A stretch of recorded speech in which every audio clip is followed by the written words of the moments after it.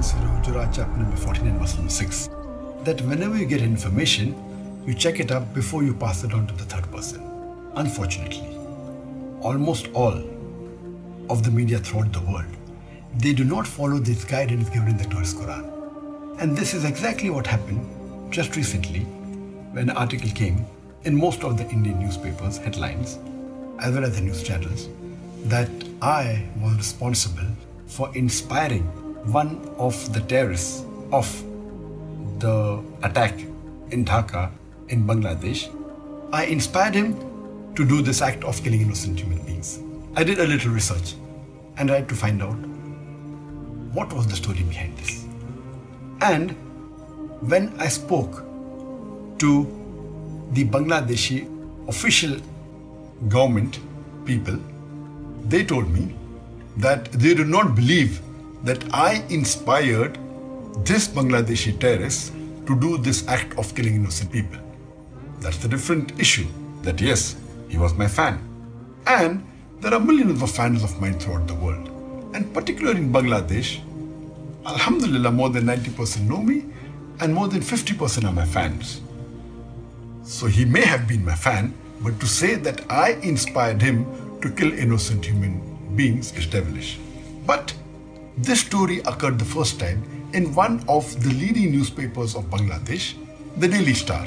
And what they did to sensationalize it, when they knew he was my fan, they went on to say that Dr. Zakir Naik, an Islamic preacher, he inspired the terrorist to do this act of killing innocent people, which is devilish, and this was picked up by the Indian media without verifying it. I challenge any of the media, whether it be the newspaper or from the channels, to show me any official source from the Bangladeshi government which says that they believe that this act was inspired by Dr. Zakir Naik of killing innocent human beings.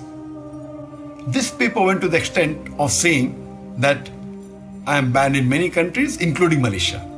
The only country that I am aware of where I was banned once from entering was UK. I don't have any proof that any country has banned me officially. And Malaysia banning me, it is illogical because this paper doesn't know, neither does the Indian press knows. If they had done little research, they would have realized that less than 3 years back, in 2013, I got the Toko Mal Hijri Award, which is the highest award of Malaysia, which is given every year to a Malaysian and once in a blue moon to a foreigner. Alhamdulillah, by the grace of Allah subhanahu wa ta'ala, in the last 25 years, I was the 4th foreigner who got this award. And this award was given to me by the King of Malaysia and the Prime Minister of Malaysia. And since I've been awarded the highest award, do you think that they gave an award to a person who promotes terrorism? Do you think the Malaysian intelligence is so stupid? And this paper said it, and the Indian news media picked it up without verifying it. And just for the information, I was there in Malaysia just hardly less than 3 months back. In April, I had an official lecture tour to Malaysia. I was called by the Chief Minister of Terengganu and I gave a lecture.